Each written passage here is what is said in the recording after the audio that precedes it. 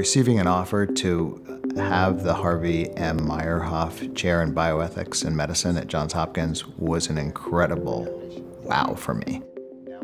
The professorship gave me the opportunity to come back to Hopkins, work with colleagues in the School of Medicine, the School of Public Health, and across the university on questions of bioethics that otherwise may not be addressed. In bioethics, classically we need to raise money to do particular projects, and those particular projects are very circumscribed.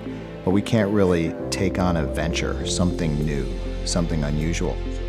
So the professorship made it possible to explore things that were a little bit more risky. Like when I first got back to Hopkins, I was asked by some of the people working in the School of Public Health and the School of Medicine for some help with some international HIV prevention trials that they were doing on border regions of China and Thailand.